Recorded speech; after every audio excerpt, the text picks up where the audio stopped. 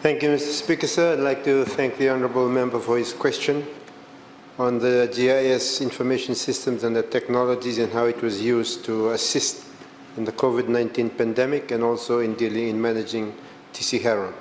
Geospatial is basically talking about any data that is associated with a particular location, and it involves digitizing that information on topography or natural landscape and any man-made environment for a particular location and capturing it in a digitized format so that you're able to portray it visually on a TV screen. There's always a lot of data that is hidden away in files, but through this GIS, it gives us an opportunity to look at things from different lenses and to overlay different kinds of information on a map of an area or using Google Maps and so forth. So it becomes a very visual tool that is an important way in which we can use to understand the problems that face us. In this particular issue, we're talking about the problems that affected Fiji in terms of COVID-19 pandemic and also in terms of TC Herald.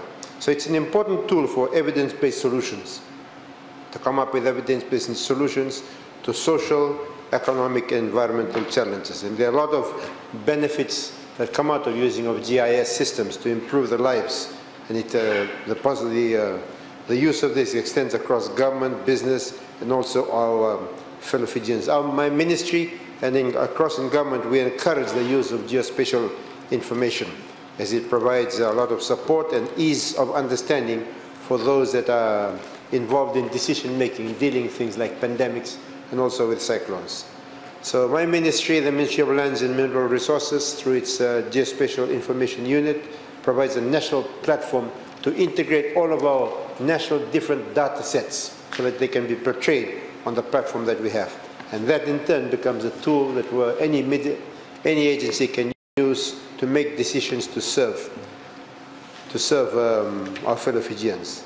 The Ministry of Lands and Mineral Resources delivers spatial information that meets the diverse needs of GIS bodies. For example, the emergency response application, which was used during the disaster through the National Disaster Management Office. And for COVID-19 in particular, we already have the Vanua GIS platform.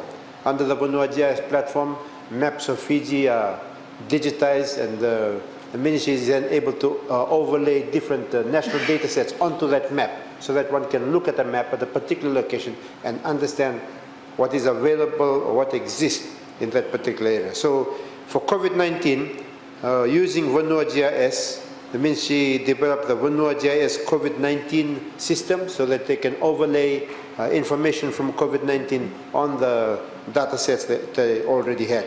And we also developed the COVID-19 dashboard so that the Ministry of Health and all the stakeholders could look at a summary of the key factors that were involved in COVID-19.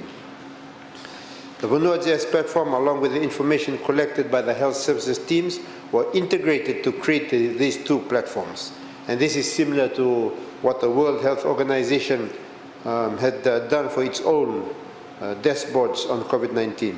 And these two platforms had immensely assisted during the lockdown, because by looking at the maps, by looking at the projections on the screen, it provided us a bird's eye view on the distribution of the patients, where they were located, the suspected cases. It allowed us to track contact tracing by districts and by provinces, and also allowed us to see where the different health facilities, including isolation centers and fever clinics, were located.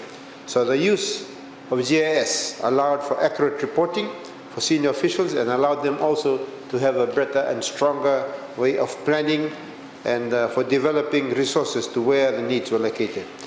For TC Herald, Mr. Speaker, sir, the use of geospatial information was also of great assistance during TC Winston and again for TC Herald. And I think during TC Herald, for those of us that were involved in the briefings, we could see the evolution and the upgrading of the usefulness of the GIS portals to be able to understand what was happening. The Ministry was able to provide geospatial information through the base maps provided and the field data collected and mapped before and after TC Herald. This geospatial information allowed for preliminary identification of communities affected by TC Herald, including the extent of damage, the number of facilities that will be affected, the amount of population, This then immensely assisted government to better plan and mobilize the deployment distribution of relief immediately after TC Herald. This allowed for monitoring of assistance provided to our fellow Fijians impacted by this event. Mr. Speaker, sir, with the events of COVID-19 and TC Herald, geospatial information and its technologies has proved to be a very useful tool for government. It has enhanced government's efforts in planning and decision-making to better serve our fellow Fijians during that time of national emergencies.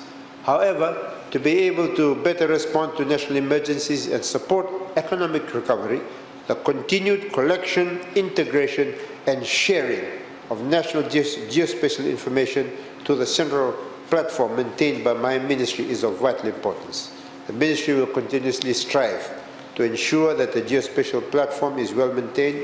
Furthermore, the ministry is supporting agencies to build their own geospatial information capability through awareness and training on the benefits of geospatial information and the Vanua GIS platform. Secondly, on advice on suitable technology and software for the collection and maintenance of geospatial information, and through collaboration with stakeholder agencies on digitizing of hard copy data sets and field data collection that have a geospatial component to them.